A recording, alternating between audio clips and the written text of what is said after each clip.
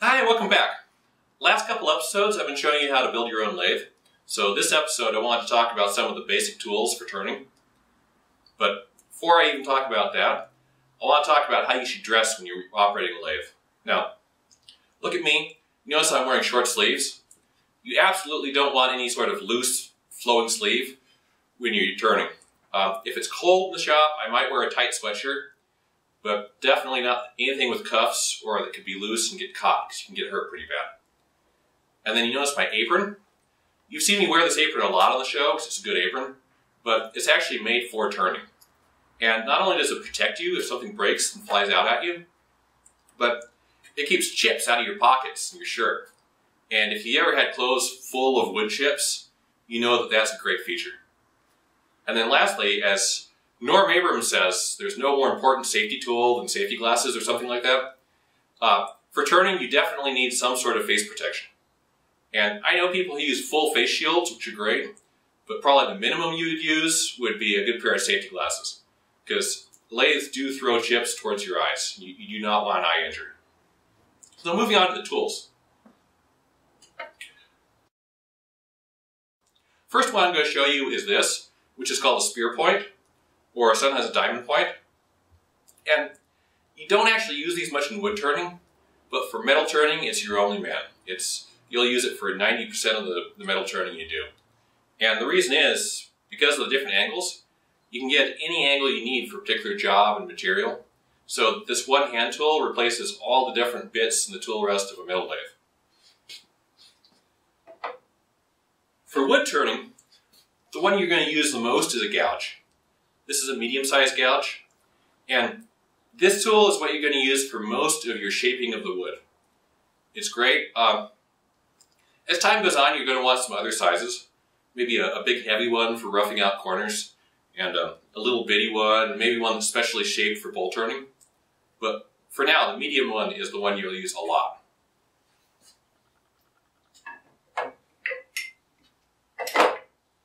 And then next I'll show you the parting tool. Parting tool is important for spindle turning because you use it to scrape down to size on special critical points, and that'll define the shape of your work so you can turn it. You'll use this quite a bit.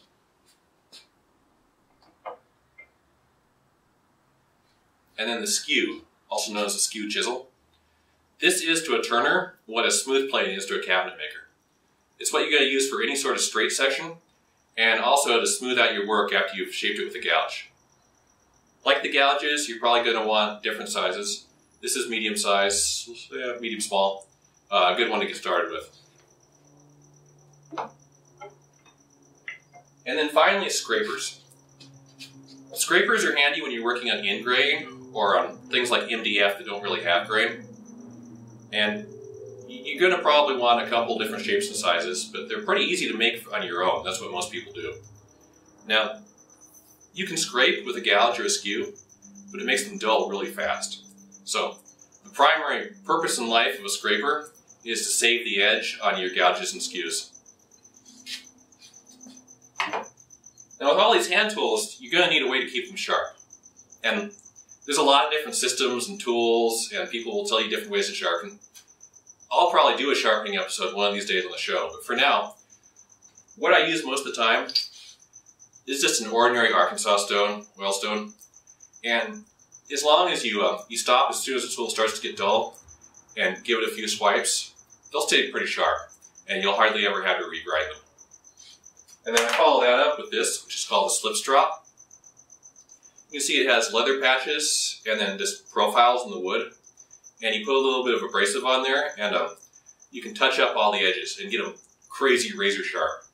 Also useful for carving and for your bench chisels and all that. Now the remaining tools I'll show you are all measuring tools. Starting with this ordinary ruler, which is a tool that doesn't get much love in the shop, but it's definitely the easiest way to mark on a turning. Much easier than trying to mess with a tape measure. And then calipers. Calipers come in outside calipers, inside calipers, and then I don't have one. So there's something called a hermaphrodite caliper that has both ends. Anyway, you're going to want a few of these, so you can leave them set to different measurements. And they're very handy for transferring measurements from the ruler to the diameter, or if you have a pattern to measure it and then transfer it to what you're working on. A tool that looks similar is these dividers, which is basically a compass without a pencil. And these used for all sorts of layout tasks, but their most important one for turning is to find centers, especially if the work's not completely circular. Now, a few minutes ago I talked about how you can make your own tools, and actually just about every serious turner I know makes their own tools, especially things like scrapers and skews, which are flat, easy to work on. Here I have a tool I made. It's a skew, as you can see. And this started out as a bored out file, and I just I smoothed out the teeth on my belt sander, and then I also used the belt sander to make the skew edge on the end. And then I sharpened it, and then I had to temper it. Now, tempering is something that confuses beginners quite a bit, and it's actually very simple. I think one of the problems is it's very hard to show in pictures or on video, especially digital cameras. They don't really show the colors of the metal as they're heating. So what I did is I made this little animation. Hopefully it will clear things up for you.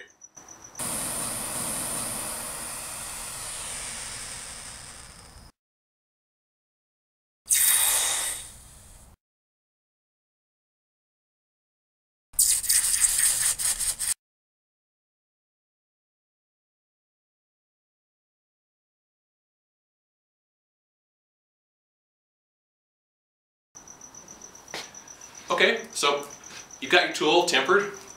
Now you can polish it up, you can do the final sharpening, but it's going to need a handle. You can see this one has a seriously crappy handle. It's just a piece of broomstick. So the way I'd like to end up this video is by showing you the way I turn handles for tools. And this will work on any of your turning tools, chisels, anything like that. So hope this video was useful. I'll be back soon with lots more projects, and I'll see you then.